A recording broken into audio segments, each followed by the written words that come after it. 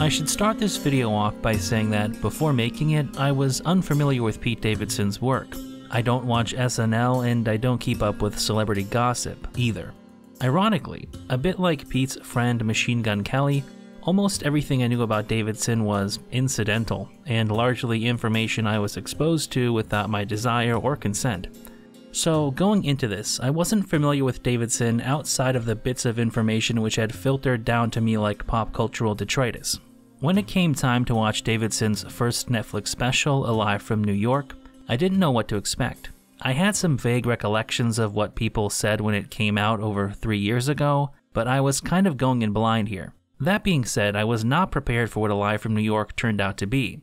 The best way I can think to describe this special and Pete's performance overall is to say it's extremely awkward.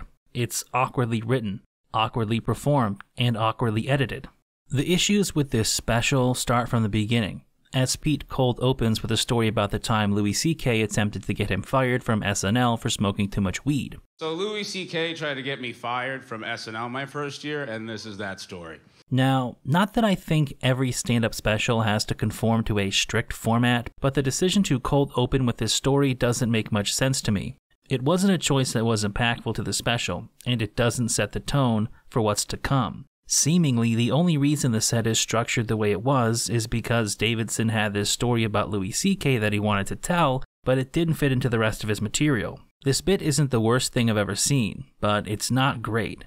Pete meanders through a story about how Louis called him out for smoking too much weed after he hosted SNL. Look how fucking high Pete is, that fucking idiot. Just getting fucking high at work, you stupid fuck. You're gonna smoke your career away, idiot. The day after this incident, Pete received a call from Lorne Michaels' office and went to meet with him. Lorne told him that Louis had just been down there and said Pete was smoking his career away. Ultimately, nothing really came of it, but Pete said finding out that he didn't have the approval of such a beloved comic was deflating to him. You know, and I had to sit with that for 5 years, you know?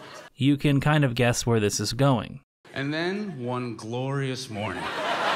The problem with this bit is that Pete just doesn't do much with it. He's able to eke out one relatively funny joke here when describing how CK's accusers could have gotten him to stop by just smoking some pot. He would have been like, oh, fuck, is that weed? Holy shit, you fucking animals. I'm telling. But other than that, it just doesn't lead to anything except for an unfunny and confusing segment about jerking off alone that gets some chuckles from the audience. Just, be in the room with me, Is it okay?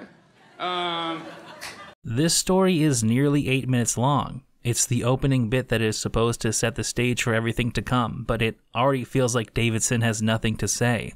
He seems to have no enthusiasm for the story and no confidence in his material, but it only gets worse from here. After a cut and a brief title card, Pete starts to tell a story about how his friend, who he financially supports, just had a kid instead of getting a job.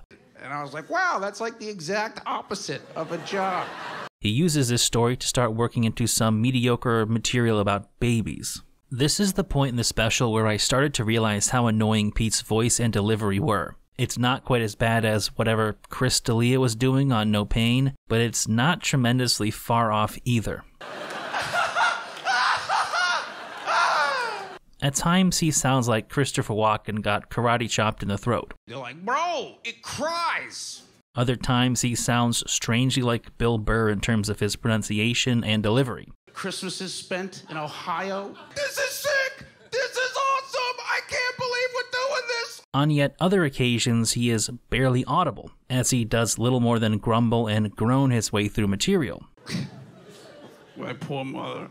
This is, of course, when he isn't giggling at his own jokes or pausing for mind-bogglingly long periods of time. You're laughing. But we'll get to that a bit later. Pete starts rambling about how easy he thinks it would be to take care of a baby. This leads to a story about Pete babysitting his nephew and something weird happened. Something weird happened when I was babysitting. I can almost guarantee that whatever you're thinking, Pete said something weirder. He's teething, so he just grabbed my hand and started sucking my fingers, but good. Oh, sure. This joke is legitimately one of the weirdest things I've heard a comedian try to work into a set. I definitely left it in there for a second. Pete tries to justify its inclusion by saying that this is a comedy special, not a town hall meeting. But the problem is, this strange and creepy bit is just sort of shoehorned in there for no particular reason, and there is virtually no other material like it on the special. Like, he just wanted to drop this edgy pedophile joke in the middle of an otherwise anemic special about nothing. To me, this signals where A Lie from New York basically falls apart. For as long, boring, and irrelevant as the Louis C.K. story was, it still had some semblance of structure. There was an idea you could sort of follow. For roughly the next 30 minutes, Pete rambles through a series of not even half-baked bits with seemingly no purpose or direction, no segues, and only a few extremely weak narrative threads tying things together. This is probably the biggest issue with this special, the sheer amount of filler. Pete has a few very broad bits here, such as some commentary on men and women not communicating about what makes each other bust a nut, or talking about that one gay friend women have that gets a little too handsy with them. If you hate pussy so much, why are you cuddling it? Very weird. But they're just so tepid and uneventful. There is nothing new or interesting here. And that is not to say that every joke has to be groundbreaking, but Pete is bringing almost nothing to the table. And it's not even as if the jokes are being well received either. Most of the time, Pete's punchlines get like a 3 out of 10 in terms of crowd reaction. Like, you just asked me to, divide. But he bombs more than once in this special, and they leave it in. Where you're like, ha ha ha, next stop, please. That was me in a cab. Just doing laps every day, like, is this even? Is this even? No. They decide all people's futures. The issue is compounded by Pete frequently giggling at his own poorly landed punchlines.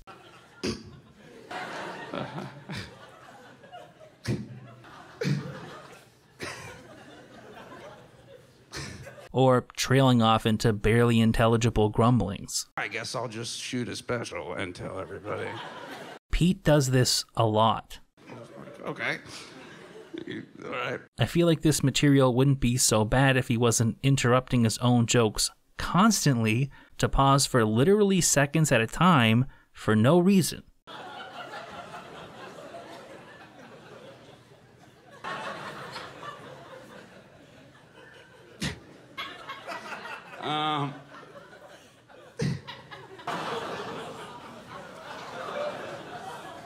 I don't know whether this was a deliberate stylistic choice or if he just had that little confidence in his jokes, but it drains the energy out of this already dull material and kills his momentum.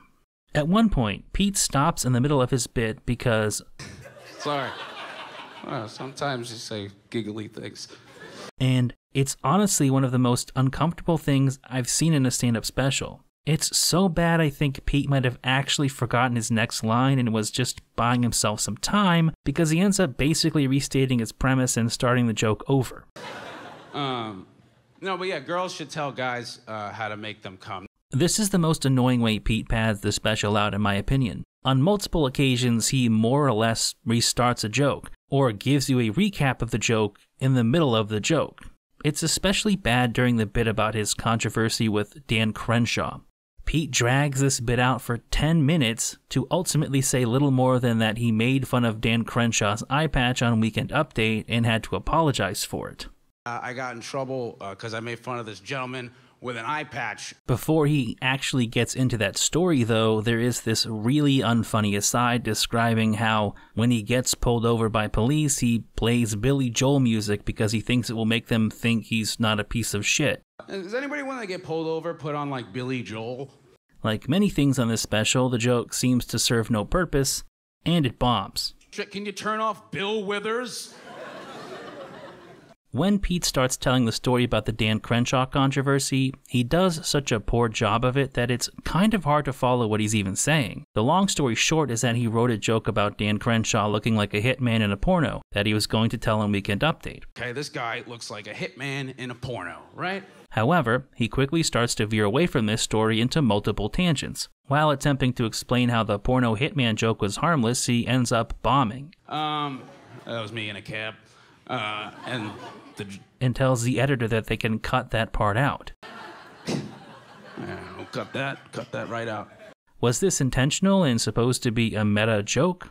I don't know, but the fact that it was met with murmuring from the crowd while Davidson awkwardly paused is a sign to me that it should have been cut out either way. It adds nothing to the show, and if anything, it's just embarrassing. Less than a minute later, he brings the show to another screeching halt by telling the audience he wants to do something. Congrats on fucking. Thanks for unpausing and continuing to watch.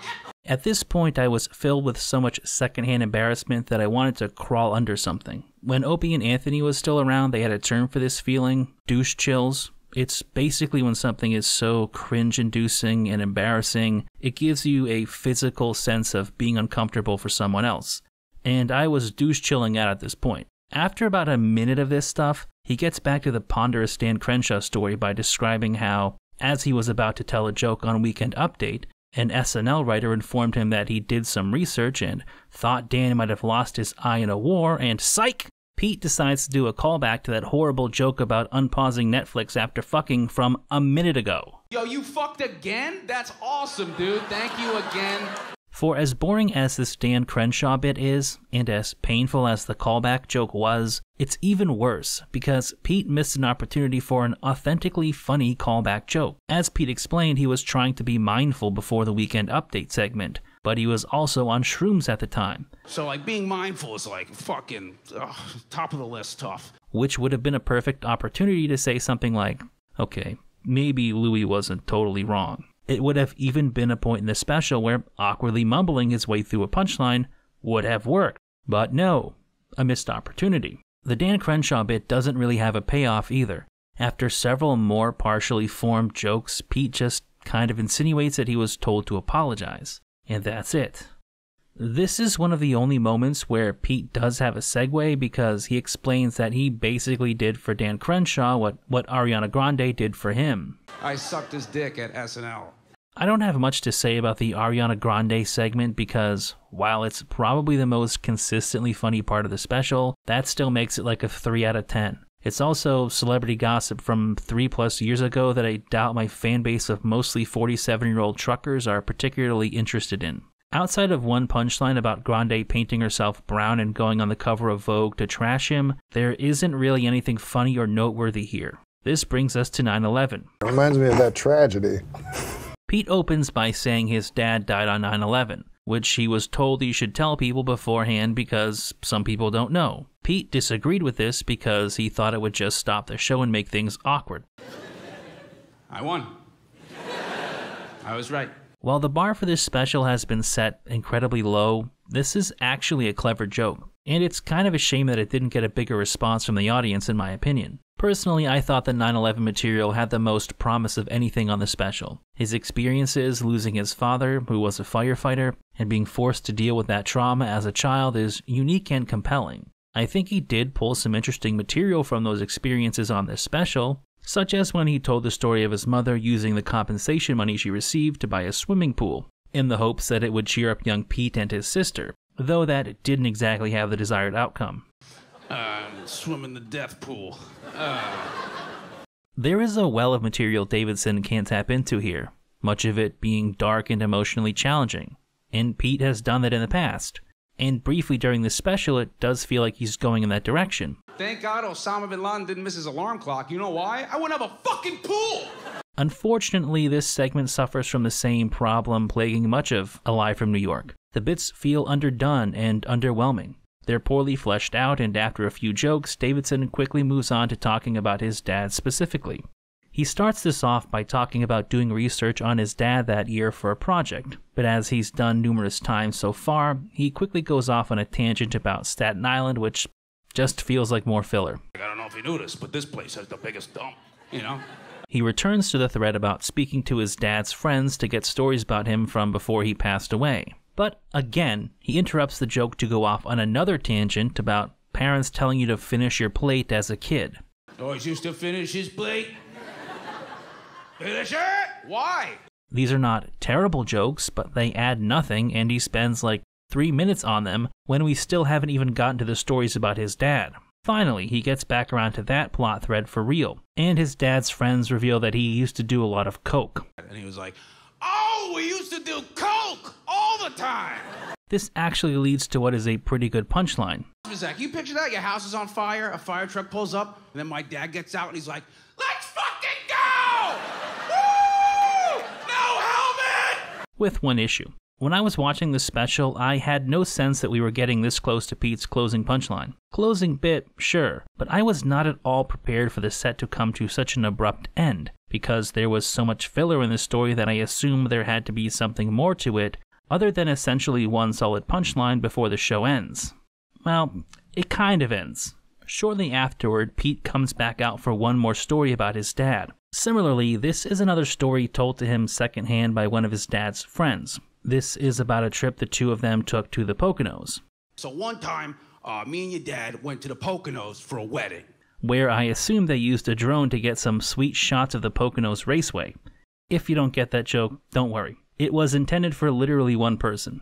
This story has many of the same problems as the previous story and the special as a whole. It's loaded with repetition, unnecessary details, and barely humorous jokes that are, at best, adjacent to the main story. After meandering through this filler for 2 minutes, Pete gets to the important part of the story, which is his dad's friend describing how he hooked up with the woman in the hotel room he was sharing with Pete's dad. After doing the deed, the friend notices a cigarette glow coming from the corner of the darkened room. And I go, "Scott, I've been looking for you." And he goes, "Hey guys, thanks for the free show." Again, this is a pretty good joke, when Pete stops rambling and eventually gets around to it. To me, this is indicative of the problems with this special as a whole. There is something moderately funny to be found in here, but it's buried deeply under the rubble of forgettable material and aborted jokes that feel intended to accomplish little more beyond eat time. It also shows the glaring narrative and structural issues with this special. Now, I can see why Pete would break the special up the way he did. The story about his dad sitting in the cuck chair is better throughout, but the punchline about his dad running into a burning building after a few nose beers is probably a better peak overall that he would have liked to end the show on. The problem is he took 2 decent jokes, spread them out over 8 minutes with unfunny filler, then put a fake ending in the middle so that the show came to a screeching halt, and ended up robbing his closing punchline of any significance. Surely there could have been a better way to integrate these 2 stories into one cohesive segment. Honestly, even just putting the Pocono story first probably would have worked out okay. There are no segues in this special anyway, so it just confuses me. That's how I feel about this special in general. I feel like it was thrown together in a hurry. There are 3 to 4 segments that you could generously call bits, but they are painfully dragged out with dozens of jokes and digressions that do little more than pad the runtime. This is before you even get into Pete regularly stopping the show to pause for extended periods of time, or the constant repetition and outright restarting of jokes halfway through. And I understand the irony in the fact that I'm kind of doing the same thing in my review, but it's important to drive this fact home because of how much of a core issue it absolutely is. In the past, I've talked about how some of the specials I've reviewed could have been whittled down significantly. Somebody should have taken a fucking chainsaw to this material. Half of it should have been cut, and the other half should have been significantly reworked. These issues come together to make Alive from New York one of the worst specials I've encountered on this channel. Alive from New York is up there with the works of the Schaubs, Schumers, and D'Elias of the world, which is not a coveted place in stand-up history. This poses the question. Is it possible for a comic to come back from such a monumentally bad special? Enter Turbo Fonzarelli. And no, that isn't an unreleased Henry Winkler fighting game either. As I said in the beginning of this video, I didn't know what to expect going into Pete Davidson's comedy. After watching Alive from New York, I was in an even worse position. I was completely clueless, and frankly, a little nervous about what Davidson's most recent Netflix special, Turbo Fonzarelli, would entail. I mean, that name does not instill confidence. Could it possibly be worse than Alive from New York? My past experience with comedians like Brendan Schaub would tell me that, as hard as this is to believe, these things can happen. With that in mind, this was a night and day comparison. Turbo Fonzarelli isn't just better than Alive from New York, it's so much better that I have a hard time believing these 2 specials were made by the same guy. Every complaint I had about Alive from New York has been rectified in this special, or at the very least, improved upon. The first 4 to 5 minutes are probably the weakest part of the special for me. He works through a few smaller premises that don't exactly hit on all cylinders, like how he came up with good ideas while taking ketamine. Like an Italian sleep aid called melatonin. There is also a segment about Apple TV price gouging you on movies and some discourse on iPhones, which isn't bad per se. Started renting movies on Apple? Fuck Apple and their rental service. Scumbags. Really? You're gonna make me own Jeepers Creepers too, you fucking assholes? It's just pretty broad and generic.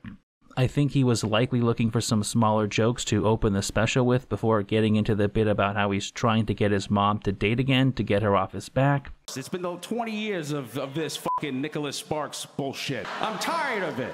It is in this bit that I think Pete's abilities as a comedian actually come through. This material is pretty iffy, and a bad comedian could turn it ugly real fast by mishandling it, similar to what he did with that whole finger-sucking bit on a Live from New York.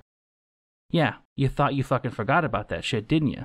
Well, no, you don't get to, because I don't get to. We will all have to remember that for the rest of our lives.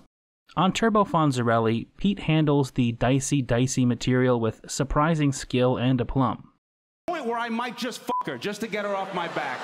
I have always thought one of the marks of a truly skilled comedian was the ability to do that high wire act, where they walk the audience into an uncomfortable situation or subject, then hold them there on the edge of uncertainty as to whether they should actually be laughing at these jokes or not. Louis C.K. was a master of this, in my opinion, and I would argue it's his trademark as a performer. Because they do taste delicious, but they don't taste as good as a young boy does and shouldn't. I'm not saying Pete Davidson is that good, but he does a serviceable job. There aren't many comedians who could venture into this territory, and there are even fewer who could create something interesting out of it other than shock value humor. But Pete does, and the joke is actually well structured, from comparing his mom's pussy to a refurbished iPhone, then to a classic car that used to be owned by an old man who died and his son kept it in the garage for 23 years, which results in a pretty clever callback joke. Better make a move fast. I hear the son's thinking of keeping it for himself. This leads to one of the few transitions or segues in the special, as Pete begins to talk about his mom always being too tired to help him deal with his problems as a kid, and her advice was usually just to take a nap. And she'd be like, have you slept today? You look tired. This was an issue for young Petey because when he was 10 years old, he thought he was gay, for Leonardo DiCaprio. I was obsessed with Leonardo DiCaprio. I was in love. Pete then goes on to talk about his appreciation for Leo. If I'm being honest, I think it's another one of the weaker parts of the special, and it feels the most like filler. Looking at babes going, hey, I still fuck. Ugh. Thankfully, it's not very long, and we get back around to the funny material when Pete talks about revealing his problem to his mom, who snaps. And I go, I think I'm gay. And she goes, are you tired? And I go, no, I'm just... She goes, why do you think you're gay? I go, because of Leonardo DiCaprio. She goes, this is how you know you're gay. She goes, let me ask you this. Do you want to suck his dick? Pete's performance here is great as he's reciting these absurd lines as his mother, interrogating him as to if he's really gay for Leo. She goes, do you want to suck his dick? And I just keep going, because I don't know. You want to get f***ed from behind, Peter? By Leonardo DiCaprio? He's honestly kind of on fire here. She goes, you get f***ed from behind by Leonardo, and he's going to town. His timing and delivery are very solid in my opinion. I just said no, and she goes, not gay. The bit about fulfilling a dying child's wish for the Make-A-Wish Foundation is similarly well written and delivered. By the way, I'm not getting a lot of offers. Believe it or not, it's not a lot of people's dying wish to meet me. It's usually their wish for me to die, actually. Complete opposite. It could have been another one-dimensional shock value bit, but Pete turned it into something interesting and different by describing how, since he doesn't have the equivalent of John Cena's belts to show the kids, he decided to share a bunch of his secrets, which he even described as being a cathartic experience. He was so happy. I was so happy. And a huge weight was lifted off of me too. I got to tell him some stuff. But over the coming days, he started to get nervous. And a week went by, and I went on the Make-A-Wish website, and the kid was still alive. I think it's somewhat obvious where Pete is going with this joke. But as I've said in the past, the direction of a joke being predictable is not automatically a bad thing. And I think Davidson managed to find an interesting perspective that led to several funny punchlines. And then, finally, they called, and wish fulfilled. This brings me to what I think is the best bit from Turbo Fonzarelli, and the one that takes it from being a solid special to actually being a pretty good one, in my view.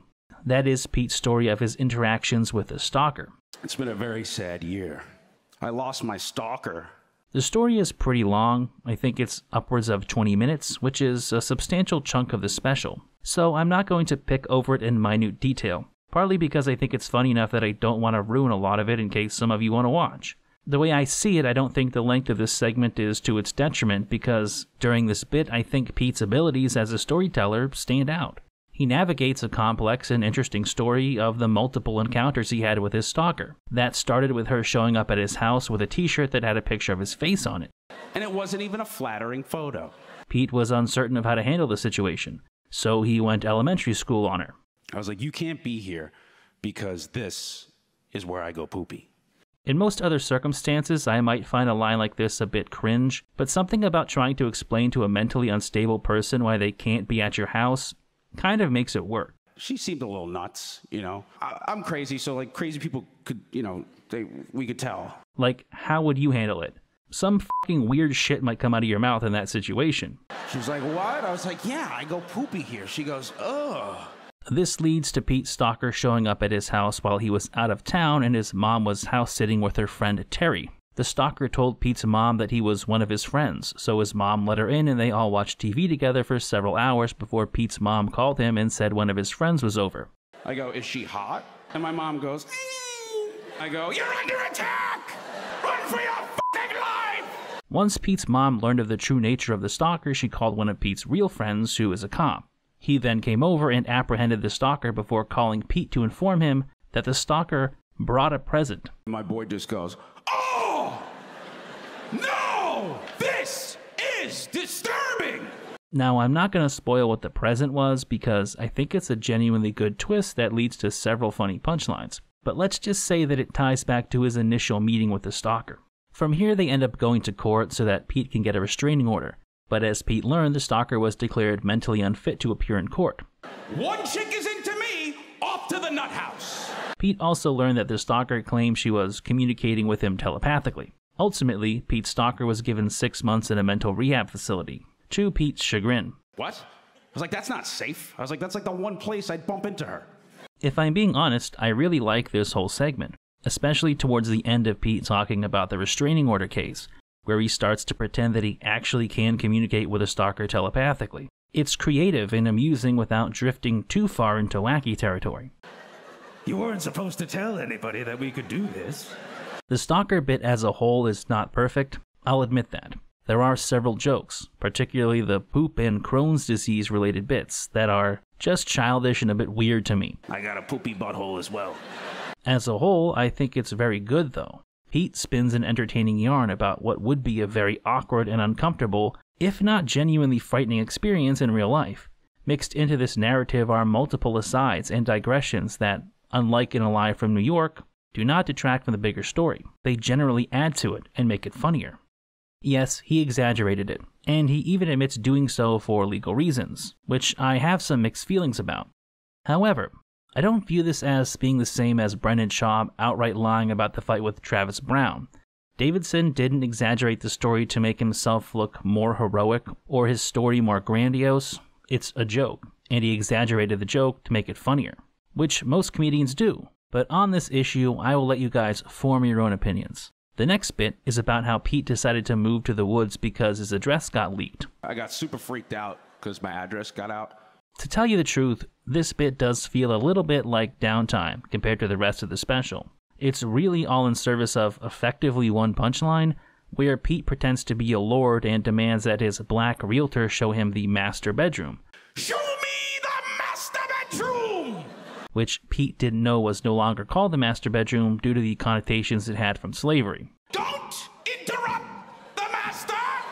I don't really think it's a bad bit. It certainly doesn't take away from the show, but it doesn't add anything either. If you were to ask me which segment of the special I would remove, it would probably be this one because it seems unnecessary. It's not bad enough to call it filler, but I do think it was a way of spacing out his stalker story and his closing bit, which is a story about how Pete's mom once made a fake Twitter account to defend him from trolls. The setup here is pretty simple. Pete's mother made a fake Twitter account to defend him from haters and trolls. She was clever enough to make the username JoeSmith1355, but still used her real name and picture in the profile. But the profile name was Amy Davidson. Icing on top, profile picture, also Amy Davidson. Yeah. At the time, Pete only saw the username and thought a fan had his back, until the tweets defending him got too specific. He may have thought he was gay as a child because of Leonardo DiCaprio. After realizing it was his mom behind the Joe Smith 1355 account, he called her up, where she asked him what gave it away, and he explained the username and picture. She goes, Terry! While the story about his mother defending him against trolls on Twitter is a bit short, I think it's concise and well delivered. The callback to the Leonardo DiCaprio joke from earlier is well executed, and the final punchline is a great way of putting a stamp on what turned out to be a surprisingly good special in my view. Is Turbo Fonzarelli a perfect special? Of course not, but few specials are. Is it a great special? That might be too much praise, but I think that will depend on your personal preference. Compared to A Live from New York, it felt like George Carlin in his prime.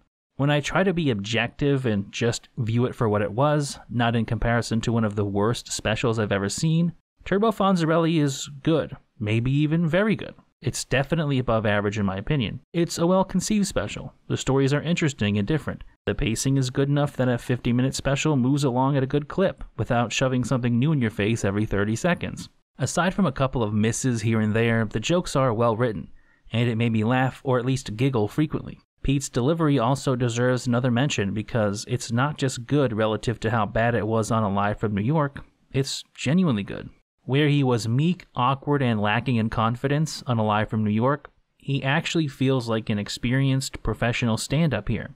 There is no stuttering, stumbling, mumbling, or awkward pausing. He delivers this material with confidence and, more importantly, personality. Even when discussing awkward or taboo subjects like his mother's sex life or a Make-A-Wish kid dying, he doesn't quail away. Even when a joke doesn't necessarily get a great reception, he doesn't let it act like a speed bump that completely fucks up his rhythm and pacing. He just keeps going, and at many points in the show, he's cooking. This is what I would expect from a seasoned comic on their third stand-up special. Personally, I think that confidence is a direct result of the second big improvement between Pete's two Netflix specials. The material is just better. Like Anthony Cumia's taste in women, A Live from New York was feeble and underdeveloped. There were arguably 4 bits on the whole special, and they were stretched out with filler like the comedic equivalent of a cheap hot dog. His material on this special feels like he put more effort into writing and working out the kinks through performing it. I'm not going to say every joke was a home run for me because some of them were still pretty weird. Say cute things like, I'm a crispy little dolphin. Yeah. What is it with these guys and dolphins? Let's add another one to the checklist. Additionally, he still doesn't really segue between the larger chunks of the show, but all of those chunks are well written in my opinion. That said, when making a video like this where I spent half of it talking about how bad his previous special was, it's hard not to compare them. What I will say is that there is a drastic difference between the two of them. Turbo Fonzarelli is significantly better in almost every conceivable way. What the takeaway from that is, I don't know. Why A Live from New York was so bad remains unclear to me. What this new special says to me is that Pete Davidson is not a shitty comic. He isn't a hack. He has some talent, and if given time to write material and work it out properly, Pete Davidson is capable of making a pretty solid special. Will he be able to do this again? That remains to be seen. But seeing somebody swing so wildly from such a terrible special to an honestly pretty good one is interesting. He arguably pulled himself back from the brink, in my opinion. I mean, imagine someone like Brendan Schaub or Amy Schumer coming out and dropping a 7 out of 10 special. It would be impressive. In that light, I'm kind of curious to see what Pete Davidson does next. As always, I'd like to thank you for watching, as well as liking, commenting, and subscribing. And a special thank you to my supporters on Patreon who help make these videos possible. Thank you. Trogmilker, Squirt, Jonas Namenson, Rusty Shackelford, Jackson, Fightback CBD, Mike Robals, Bone CK, Gaius Anisha Patton, Scott Richmond, Random Candor, Fuzi Eunice, Old Neon, Timothy Lee Peterson, Julius Caesar Has Jungle Fever, Ellie, Firebrand, Quasi, Snepsts, Alex, and Neem.